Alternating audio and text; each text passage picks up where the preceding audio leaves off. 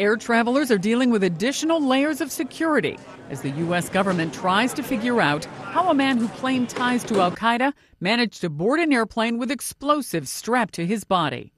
Passengers say they were met with more bomb-sniffing dogs and extra pat-downs before boarding. It was very efficient. They had a lot of people for the check, so it wasn't like time-consuming in terms of security.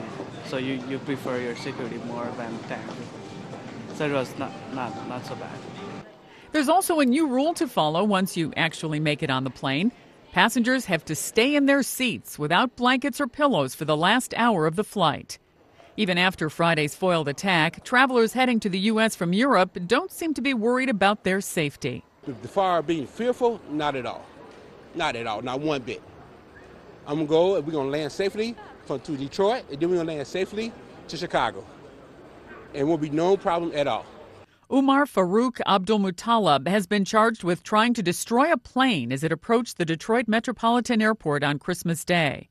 Abdulmutallab, who was hospitalized with burns, made his first appearance in front of a judge Saturday. The thing that struck me and another reporter was that he looked so awfully young, given the gravity of the charges he was facing. Could pass for any typical high school senior anywhere in this country. The 23-year-old man was released Sunday to the custody of federal marshals. Last month, the alleged attacker's father told U.S. officials that he was concerned about his son's religious beliefs.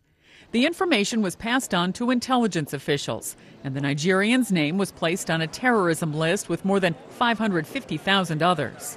Authorities say they didn't have enough information to put him on a watch or no-fly list. White House Press Secretary Robert Gibbs said on Meet the Press that investigators are reviewing the standards for adding people to those lists to see how they can make them more effective. Sandy Kozel, The Associated Press.